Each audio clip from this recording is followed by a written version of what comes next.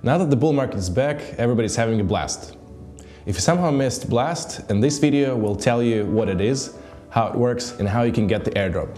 So what is Blast? Blast is a new layer 2 network, and its main innovation is the so-called native yield.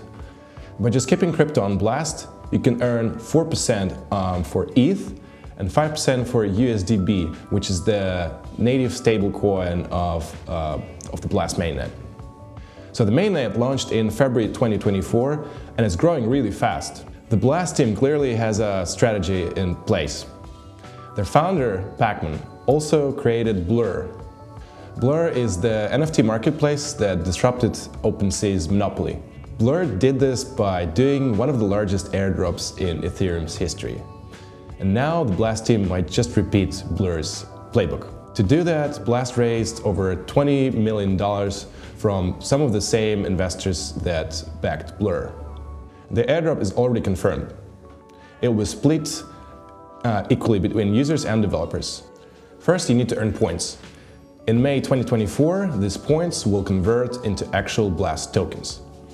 The Blast Points system heavily rewards bridging. This means that rich wallets who bridged hundreds or even thousands of ETH will probably get most of the airdrop. However, the airdrop is not the only reason to use Blast. People also keep money on Blast to earn the native yield. As we've seen, ETH earns 4%. This comes from staked ETH, which Blast currently holds on Lido. And stablecoins earn 5%. This comes from the treasury bonds in MakerDAO's protocol. So if you have some spare crypto, you can put it to work on Blast. First, you need to bridge. To bridge crypto to Blast, you have two options: the native bridge and the third-party bridges. The native Blast bridge might give you some bonuses to your airdrop, but it's also expensive. It only works on the mainnet Ethereum. Meanwhile, third-party bridges like Orbiter Finance also support various layer 2s. Let's see how it works with Zerion. So first you need to connect the wallet.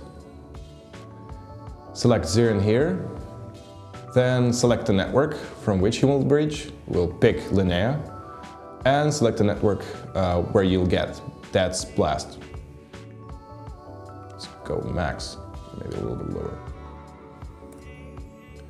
Click send, confirm. Now let's wait for the transaction to load. And confirm again. And the transaction is confirmed. Now you just need to wait for the assets to show up. Let's see. You can check the transaction history here. And here you go, you get sent. Now let's check to find Blast here.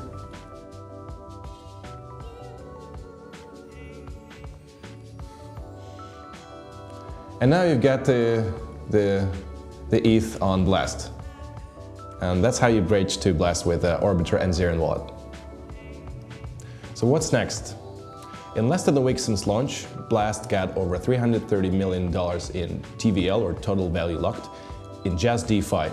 That's in addition to $2.3 billion bridged even before the mainnet launched. Blast recently announced the winners of their developers competition. Those devs will get Blast tokens, and probably lots of them. Some of them might share the airdrop with the users. So it's a good idea to try these dApps. For a more detailed airdrop strategy, check the blog post linked in the description.